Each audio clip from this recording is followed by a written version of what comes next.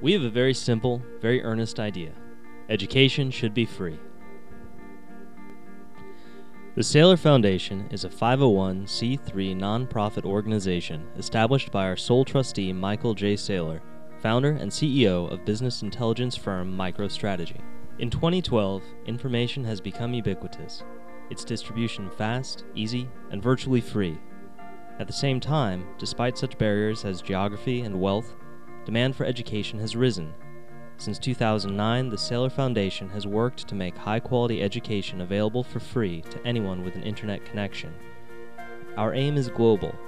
Our students are in Iran and Pakistan, in the UK and South Africa, in the United States and Japan, and many more places in between. Through Saylor.org, we provide over 200 self-paced, college-level courses in 12 areas of study and a general education program. There is no application, no registration for courses, no cost to enroll, and no fees for materials, just free education. To get started, the student can decide on an area of study, open a course of his or her choice, and begin working through resources, readings, lectures, and assignments. At the end of each course, we have a final exam. Our site is friendly to those with limited internet connectivity or using mobile devices, and most of our materials can be downloaded for individual offline use. We're working hard through active production of original material and our Open Textbook Challenge to make it possible for our students to access their learning in the most convenient possible way.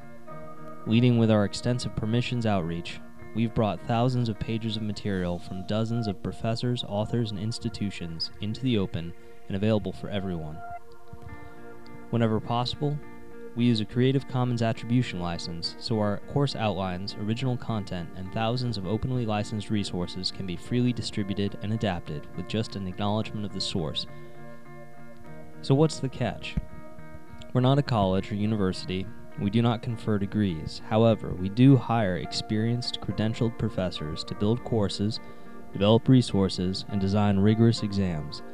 The professor's work is subjected to our formal peer review process, while the students' exams are administered and auto-graded using a custom version of Moodle's open source software.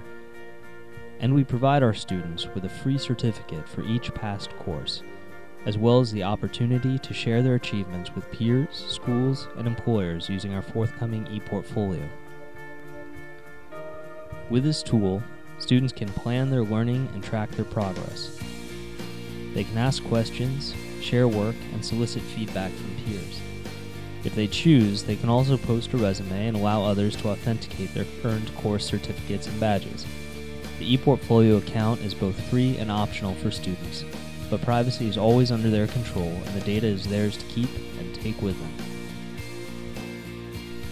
While optimistic about the ability to share educational resources across the globe, we realize that barriers remain.